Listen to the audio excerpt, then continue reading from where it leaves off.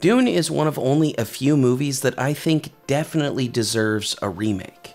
So ever since I heard that Denis Villeneuve, who I certainly hope you'll remember as the director of Arrival and Blade Runner 2049, was attached to a new film bringing Frank Herbert's award-winning fantasy epic to life, I've been pretty excited to see what he would do with it. Obviously, given the release date of this video, I haven't seen that film yet. But most of the trailers for Dune have impressed me, and I'm pretty confident that the casting and filmmaking are going to be dramatically better than David Lynch's bizarre version from 1984, which I have seen several times. The sleeper has awakened! Fortunately, I have also read, or at least listened to, Dune, so I'm pretty familiar with the source material.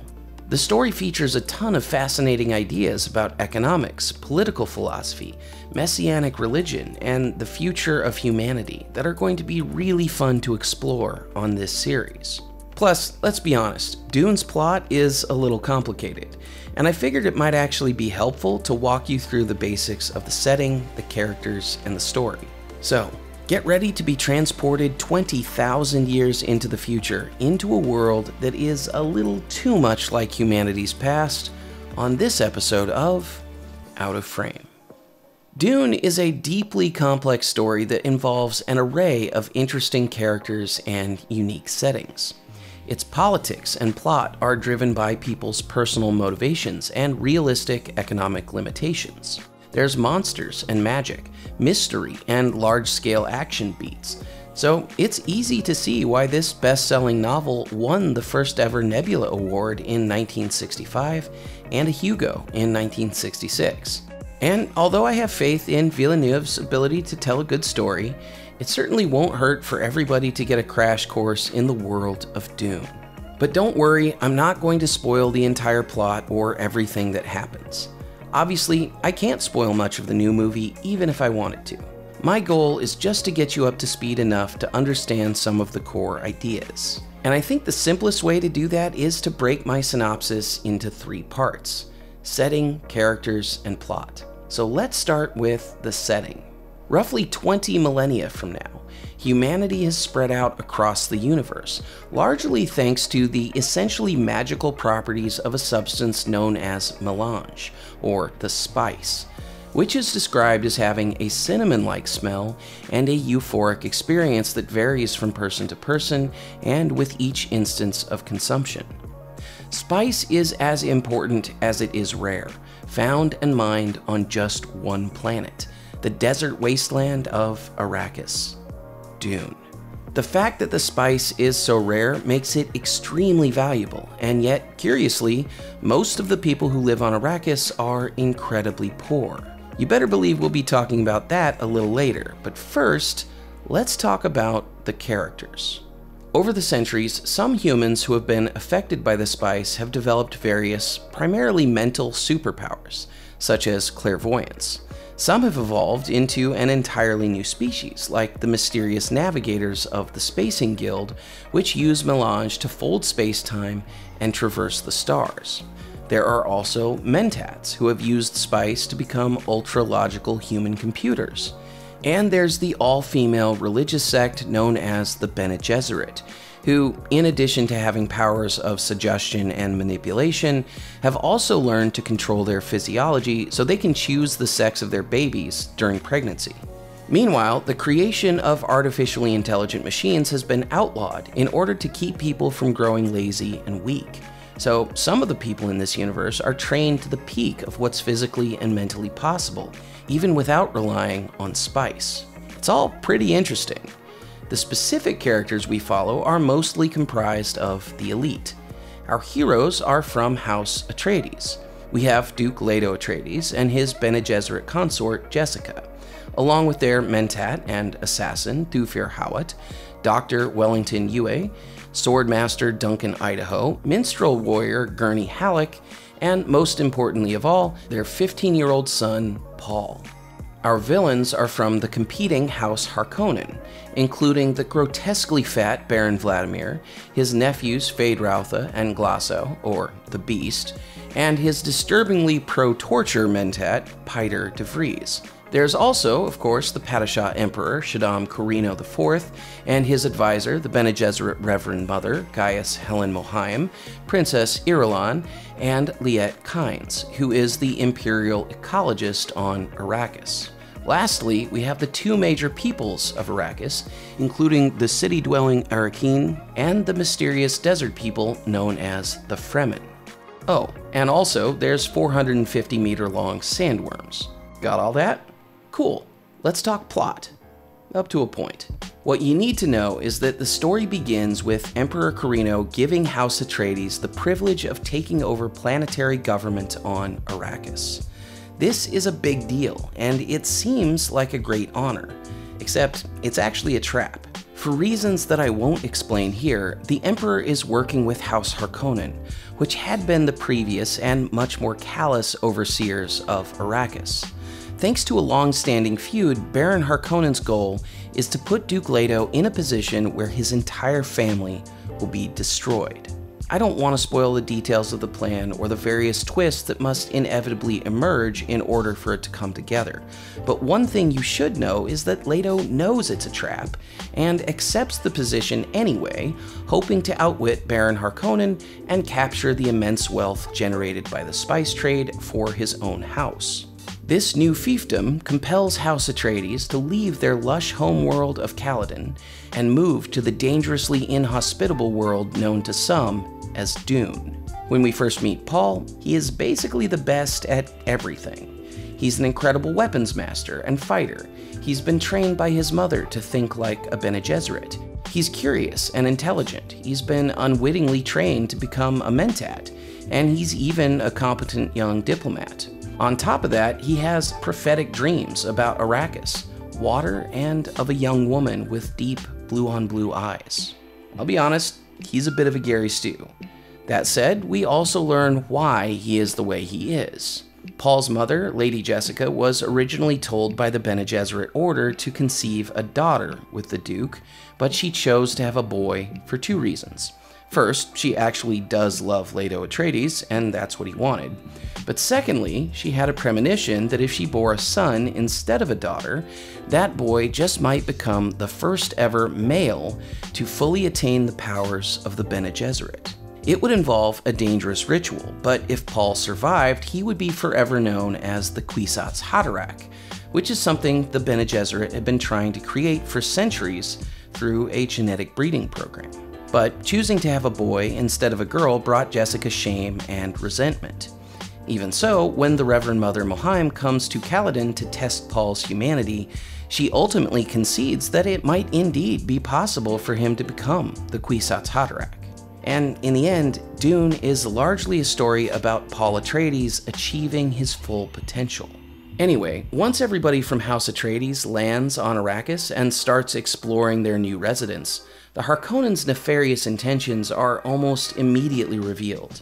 Paul gets attacked by a slithery drone known as a Seeker Hunter, and he only survives because of his world-class training and quick reflexes. Meanwhile, Lady Jessica discovers an opulent garden in their new palace, which seems to have had the sole purpose of flaunting the Harkonnens' wealth, and finds within it a note that suggests there's a traitor close to Leto. As the political intrigue heats up, we learn more about the people of Arrakis, mostly from Duke Atreides' advance man Duncan Idaho, and from the planetary ecologist and judge of the change, Liet Kynes. The Fremen are thought to be a small and mysterious group of strange desert dwellers who believe in a messianic prophecy. Turns out, there are a lot more of them than they generally let on. And partly because they've been so deeply infused with spice melange, they've learned to inhabit some of the most dangerous landscapes imaginable. What's more, when Fremen like the Shadow Mapes meet Lady Jessica and Paul, they start wondering if their Messiah has finally arrived. Obviously, there's a ton more story to talk about, but at this point you should know enough to understand the world. And now that you do, let's talk about some of the most interesting ideas in Dune. In my opinion, one of the best things about Frank Herbert's writing is that, in spite of its wild setting and characters, it's actually extremely realistic. I really think it's a model of internal logic in storytelling. Take, for example, the way it depicts the value of water. On the Atreides' home planet of Caladan, water is everywhere. There are vast oceans, rivers, and rainstorms.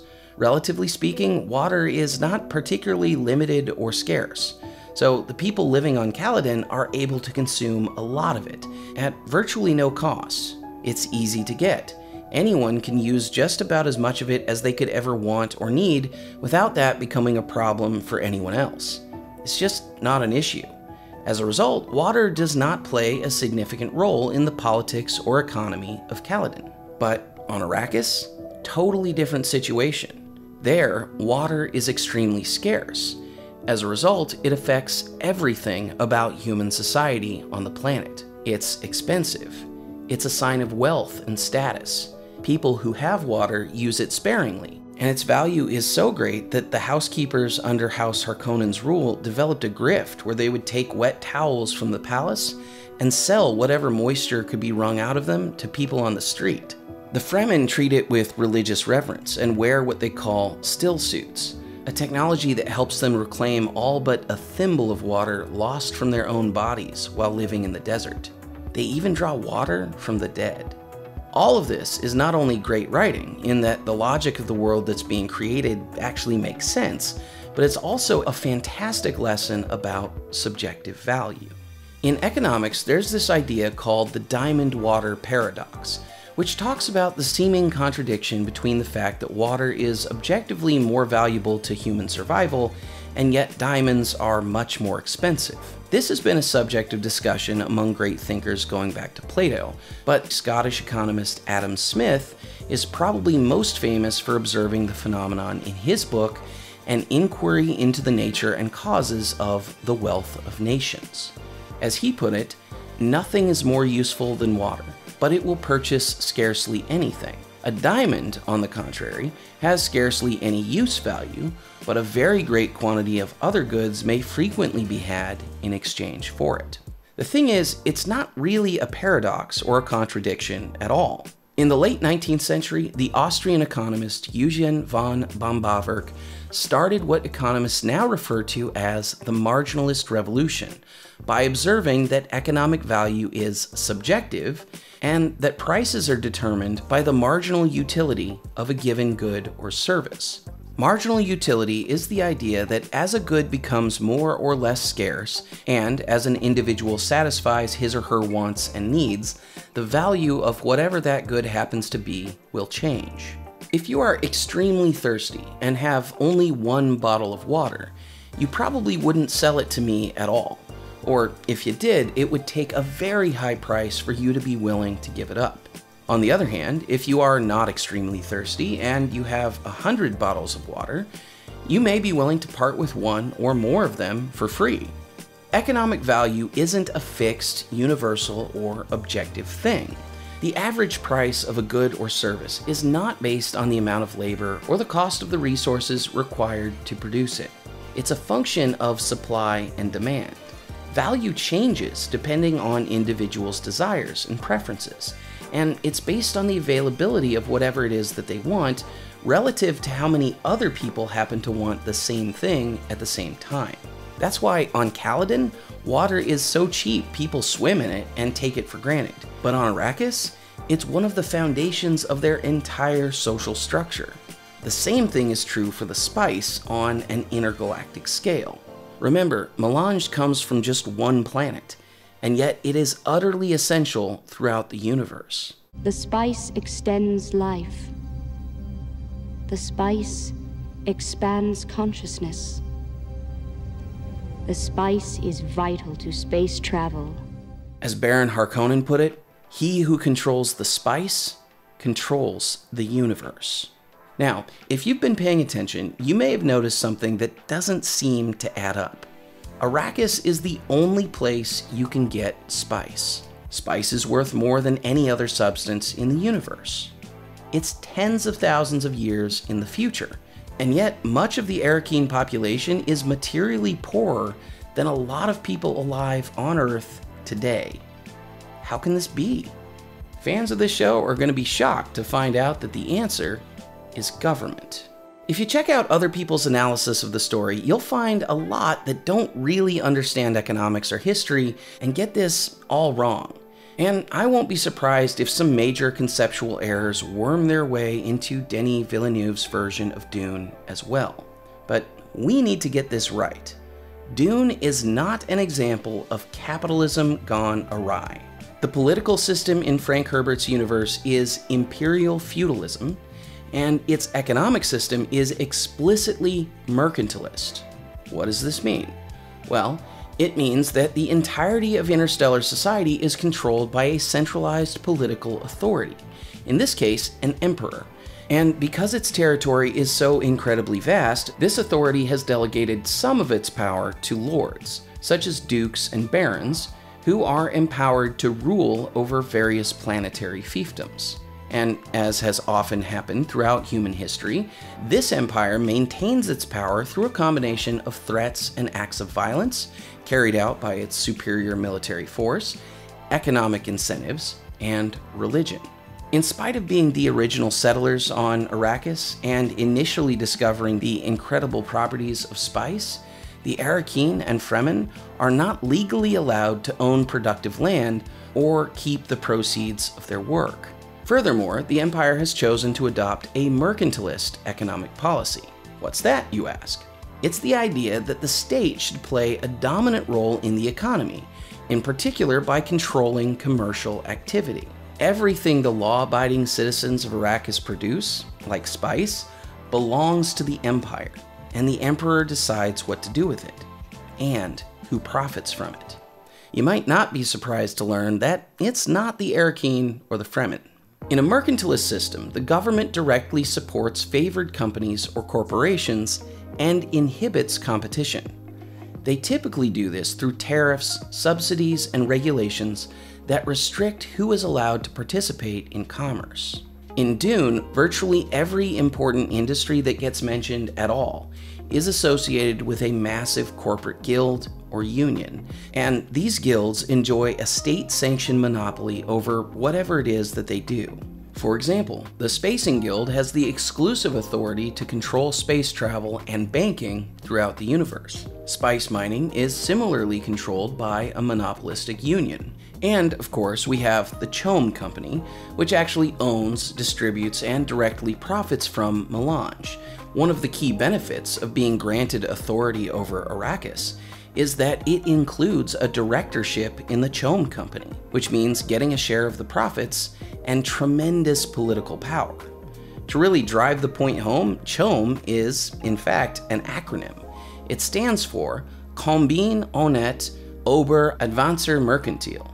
This is a bit of a mishmash of languages, but as best I can tell, it means the honorable union for the advancement of mercantilism.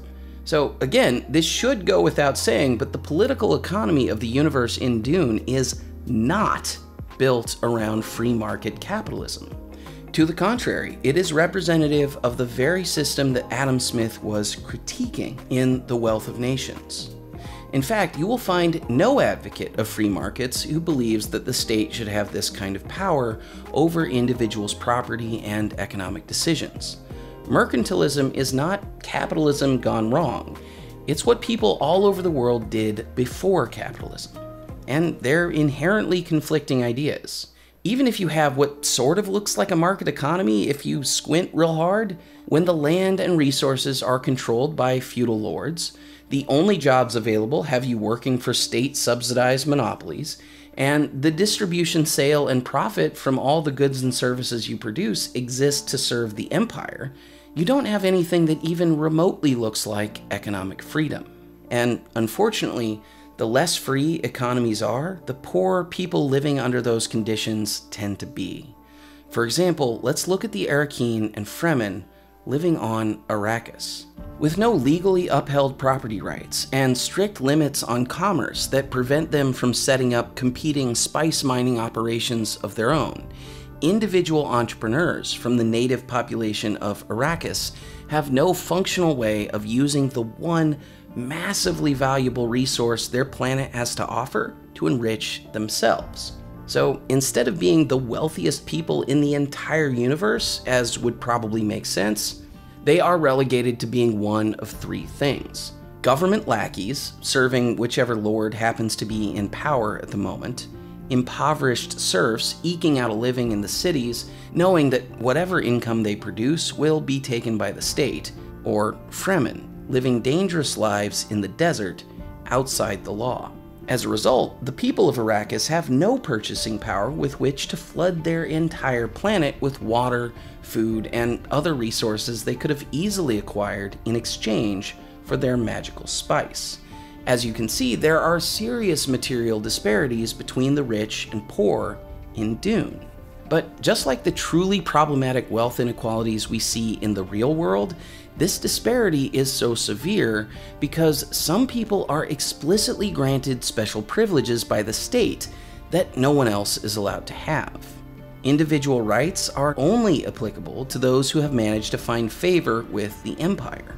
And those are the people who become wealthy at the expense of everyone else. In a world where individual rights were universally respected, we would see a multitude of property owners who become entrepreneurs. We would see the proliferation of innovative businesses and commercial enterprises that can only exist when markets are actually free and people are allowed to offer the products of their vision and labor to consumers who have a choice whether or not to pay for them. And in that world, those people who genuinely create value for others would find that their endeavors are profitable, thus allowing them to expand their businesses, hiring even more people to help produce even more goods and services, which ultimately enrich the lives of even more consumers. And equally importantly, everyone would be allowed to keep the income they have legitimately earned, using it to improve their own lives as they see fit. The disheartening thing is that no one in the universe Frank Herbert created seems to recognize the underlying problem, including the Fremen. Instead of rallying their people for political and economic independence and overthrowing the state in the name of building a new constitution that guarantees clearly defined individual rights, they wait thousands of years for a messiah to come and save them by overthrowing the existing order and taking the throne for himself as not just an emperor, but a god. Sadly, that's also pretty realistic. But all the Fremen ever really needed was the right as individuals to make their own economic choices. If they had that, the spice would flow, everybody in the universe would benefit, and the Fremen would have become insanely rich. None of their people would have had to worry about much of anything ever again. Dune is an incredible book, and I'm absolutely hoping the new movie is good, because, well, the first one wasn't. And I think this is a story that deserves to be told to way more people than just those of us who actually like reading lengthy science fiction novels. As much as I complain sometimes about inconceivable societies in fiction, the world Frank Herbert created is surprisingly astute. Its political and economic systems create virtually all of the problems its world's inhabitants experience, and the solutions most of those people come up with are often very similar to those that people living under the same kinds of institutions have developed in the real world. And yet, we also get incredible set pieces, mutants that can see pathways through space, spice-induced magical powers, and giant sandworms. Pretty cool. What's less cool is how often people misunderstand the ocean of difference between economies driven by private property rights, entrepreneurship, and freedom of choice for producers and consumers, and economies that are dominated by a powerful government. In the words of the late great George Mason University economist Walter Williams, capitalism is relatively new in human history. Before the rise of capitalism, the way people amassed great wealth was by looting, plundering, and enslaving their fellow man. Capitalism made it possible to become wealthy by serving one's fellow man. We don't need emperors and lords, or even presidents and congressmen commanding our land, labor, and resources. We don't need the government to choose winners and losers and grant giant, well-connected corporations monopolies over the production and sale of our most important goods and services. If we want a prosperous society that actually creates wealth and raises standards of living for the vast majority of people, what we need is economic freedom. And that is the future I want to see. Hey everybody, thanks for watching this episode of Out of Frame. Let me know what you think about Dune, the book or the movies, in the comments. And if you want to participate in even more conversation, join us on Discord. Also, check out our weekly Behind the Scenes podcast. We discuss movies, TV, books, and other content we usually don't get into on this series. And for those of you who support the show on Patreon or Subscribestar, we do special bonus content where we answer Q&A. Supporters also get a private channel on Discord, free swag, and access to other cool stuff. So if you love what we do, please consider a monthly contribution. And speaking of our supporters, I want to give a special shout out to our associate producers. To Connor McGowan, Richard Lawrence, Matt Tabor, and Vega Starlight, thank you. Lastly, be sure to like this video and subscribe to the channel, ring that bell icon, and if you really want to make sure you see everything we publish and get even more exclusive content, join the weekly Out of Frame email list. And as always, don't forget to find us on Twitter, Facebook, TikTok, and Instagram. Thanks for watching.